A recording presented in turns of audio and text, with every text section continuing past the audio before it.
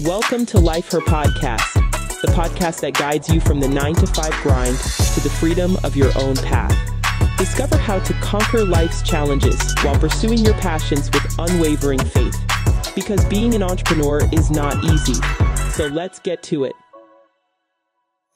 Hey everyone, welcome to Life Her Podcast. I'm Yvette Lloyd, and I would love to thank you guys for tuning in tonight for this amazing conversation that I have coming up.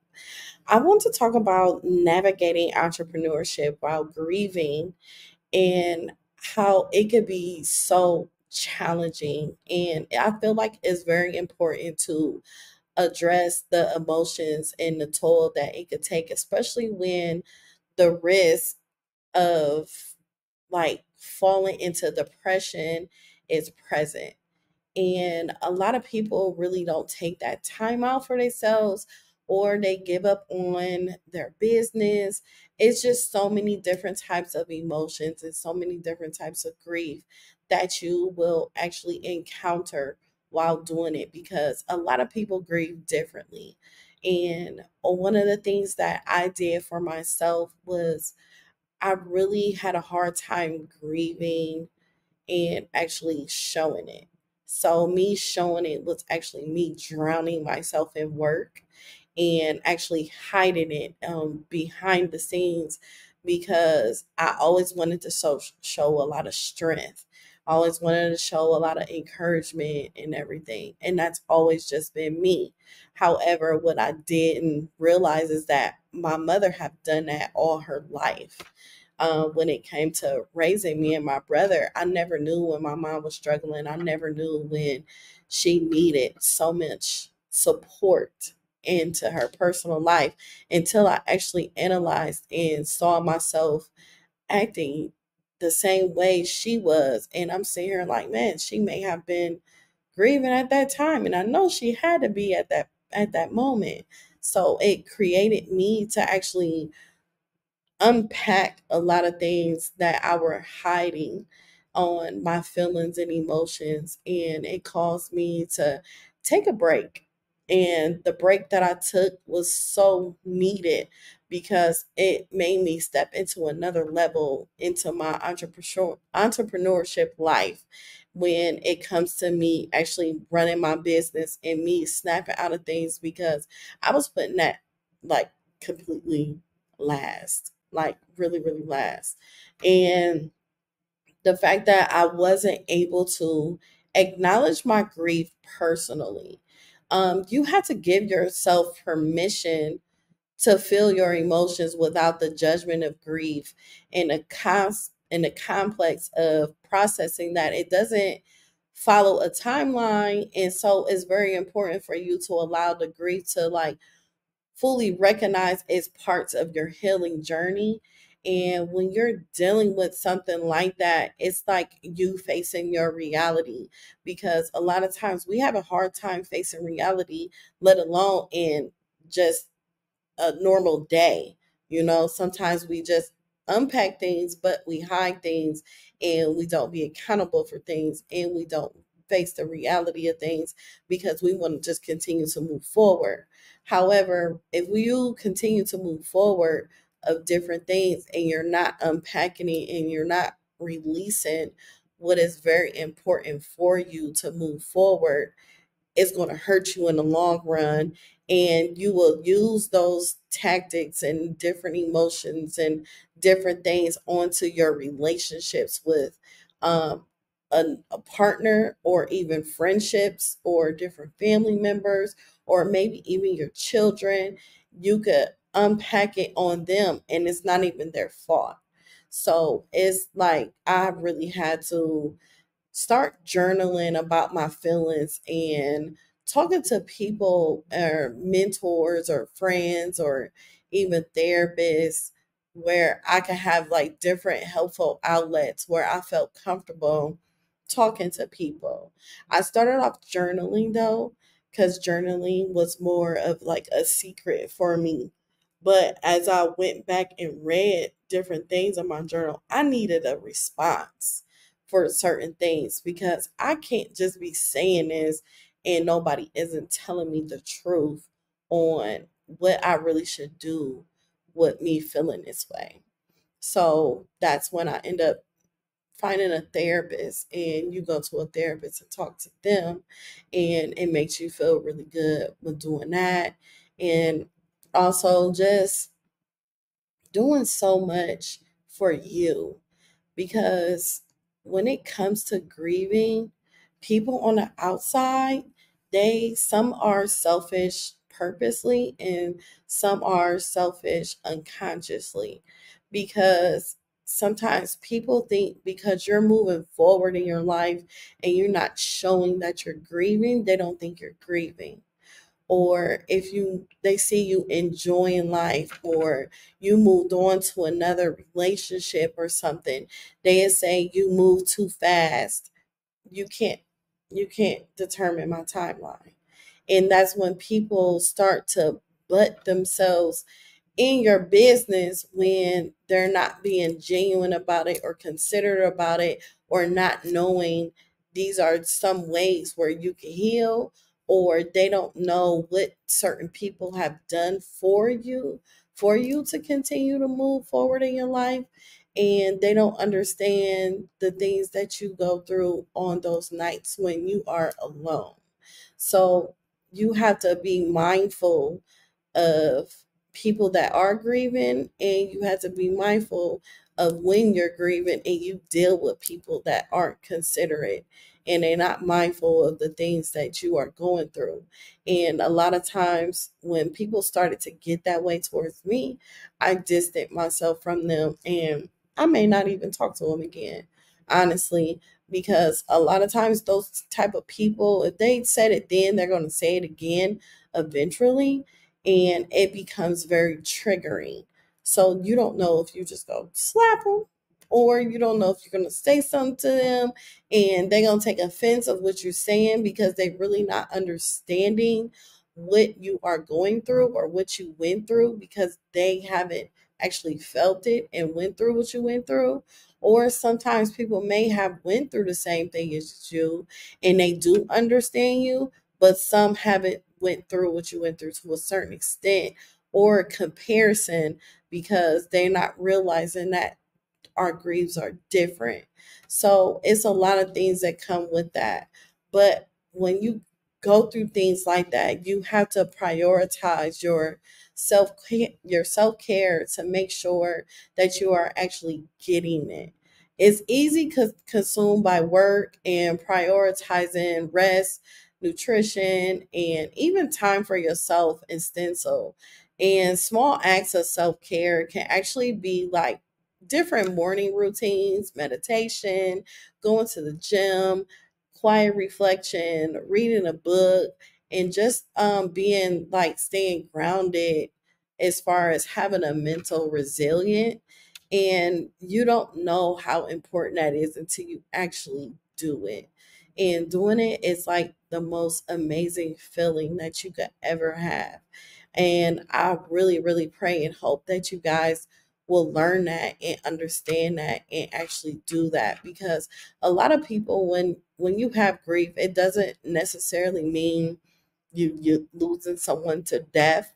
You can lose a job, you can lose a business, you can lose a friendship with someone that you've been friends with for years. You can lose a relationship with someone. You can take many losses in many ways, and it will gear back to you actually grieving. And you'll need some help actually unpacking to actually become back into your normalcy of your life on a daily basis when you deal with something like that, because some of us love hard, some of us um really make mistakes, and sometimes we don't do things purposely. But I really hope that you guys will take that into some sort of consideration as well, and set realistic goals. Setting realistic goals is like so important.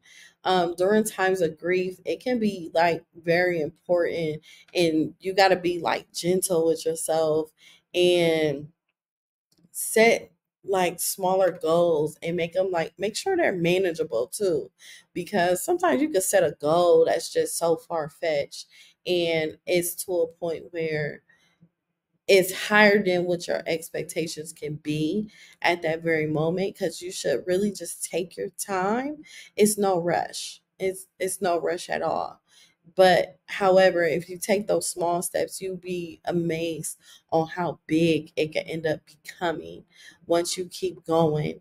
And it helps you a lot on becoming a better version of yourself, because sometimes you could just fall behind like so bad, just not doing nothing at all. So that's why I'm saying like doing the small things, it really matters a lot. And also, like, it's pretty cool to surround yourself with people that understand your journey when it comes to grieving, and provide like some sort of encouragement and emotional support. Um, which is kind of hard too, because it's hard for me because when it comes to grieving, sometimes I don't want nobody to throw it back in my face. I just don't. So that's one of my things when it comes to me actually having that support system and having different things of having people understand me, but just reconnecting with my purpose. And that's something that I'm doing right now. My purpose is having this podcast. My purpose is continuing to run my daycare business, continuing to run my studio where I podcast at, continue to help other people that want to start a podcast, continue to help people that want to start a daycare. Just me continuing to help people and be that servant to people to be able to accomplish their goals and everything. Me helping people helps me. It makes me feel really good that I know that I helped someone, because that's where your blessings come. You have to genuinely do it and be passionate about it. And I am one of those individuals. However, even at the same time of me grieving, I also want to give people hope when it comes to that.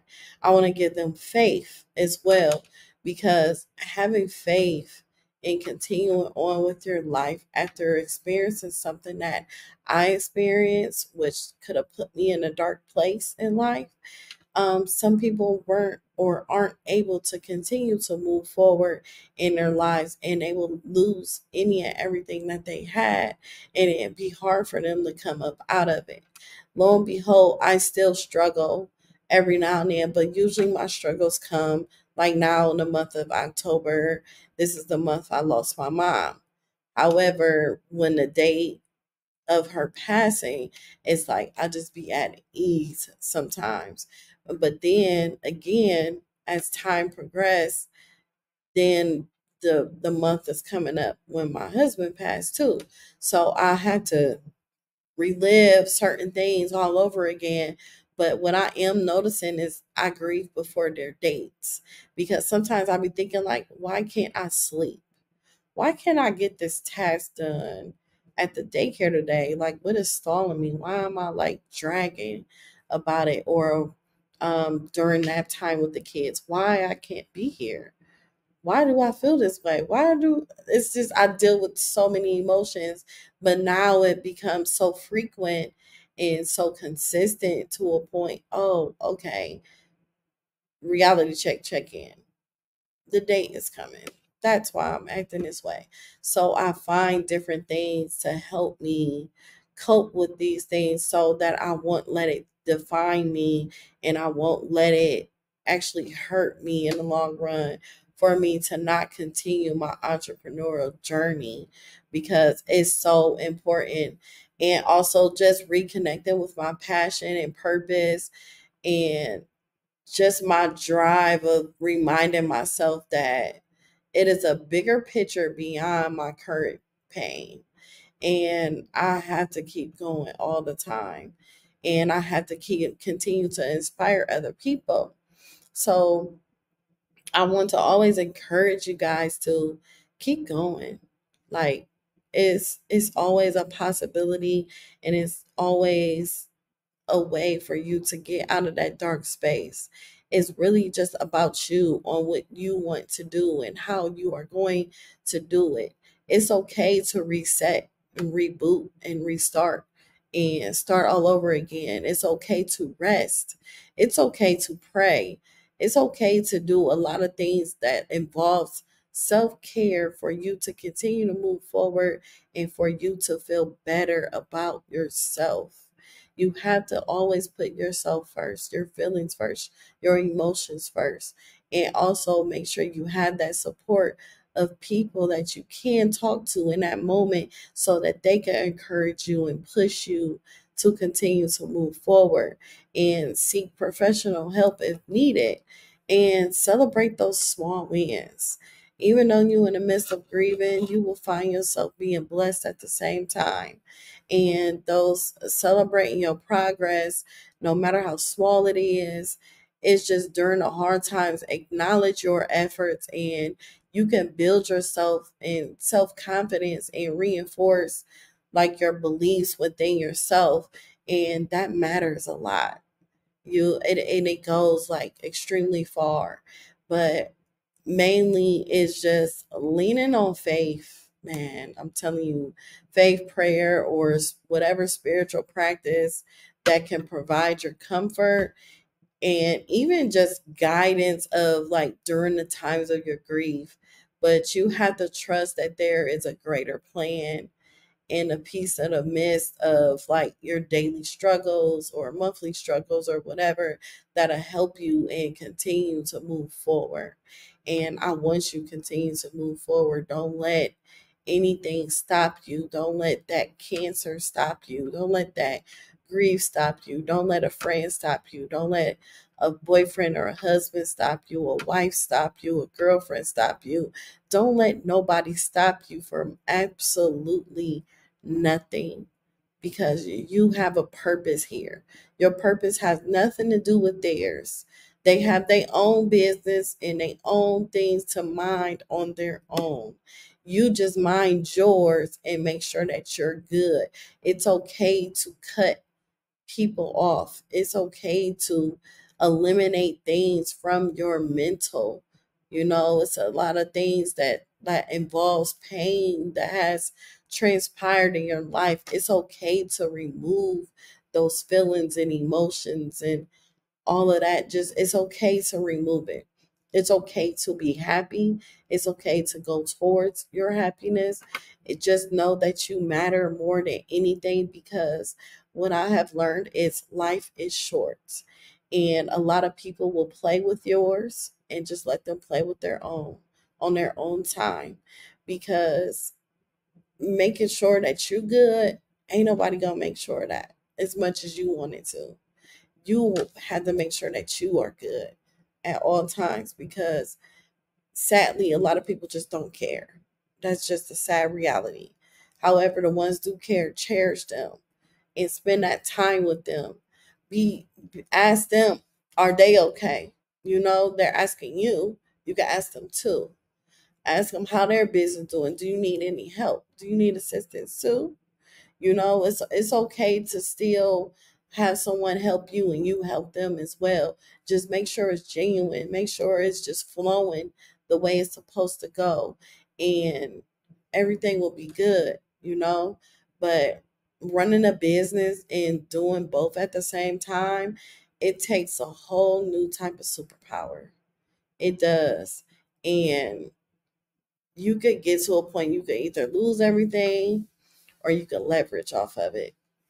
And you could change so many lives when it comes to it, because people will find you so uplifting and inspiring, and you could give them hope, you know because sometimes they never seen anyone go through something and come through something.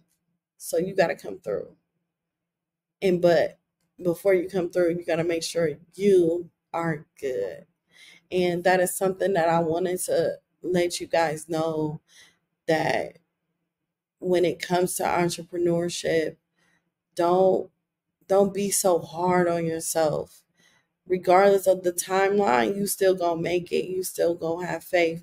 You still gonna be successful. You still gonna make that sale. You still gonna get that brand deal. You still gonna sign that contract. You still gonna get that sponsorship. You still gonna get a lot of things. It's just it's on hold right now. But as long as you continue to make yourself better, as long as you continue to make your business better, even behind the scenes, and be transparent with yourself and be honest with yourself and hold yourself accountable about you and conducting your business and your surroundings and everything that comes with it, everything will come together. Believe that. Blessings will start to pour out like it ain't nobody's business. And I'm waiting on my moment too. That moment gonna come. It's just I'm celebrating my small wins right now. Celebrating your small wins and being appreciative of things. It's so many things. One of my biggest small wins is, you know what it is? Waking up every day. God gave me breath this morning. He did not let me sleep for the rest of my life. He did not take me away from my family and friends that love and care for me. That's a small win. And sometimes we don't look at those small wins. But another small win is having a car, having a roof over your head, having food in your house. These are small wins. You gotta appreciate those small things. Just knowing you have a business that you can run still through it all. It's still going. You may not be getting the money that you want, but it's gonna come. But it's still going. You didn't lose it all completely. I know that feeling of losing it all completely. That's something vicious. That's a grief itself. But I didn't give up though. I'm still going. I went on to the next, and I want you to do the same thing. Just always know them small wins. Don't miss out on them. You can't miss out on them because you never know. Because sometimes we think the small wins is something else when the small wins have to do with you in your personal life of yourself. So I want you guys to always remember that while you're running your business and you find yourself grieving at the same time. Be appreciative of life because you only get one, and enjoy every moment of it. And don't let nobody play with it. If they do, remove them too. I'm a big fan of removing. Big fan. But that's what I want to leave y'all here with today. Thank you so much for tuning in to Life Her Podcast. Please make sure you subscribe my YouTube channel, Life Her Podcast, and listen to Life Her on all major platforms on the audio platform. And make sure you follow us on any social media networks when it comes to Instagram, TikTok, all of that. Just come follow me, y'all. I really appreciate you, and God bless.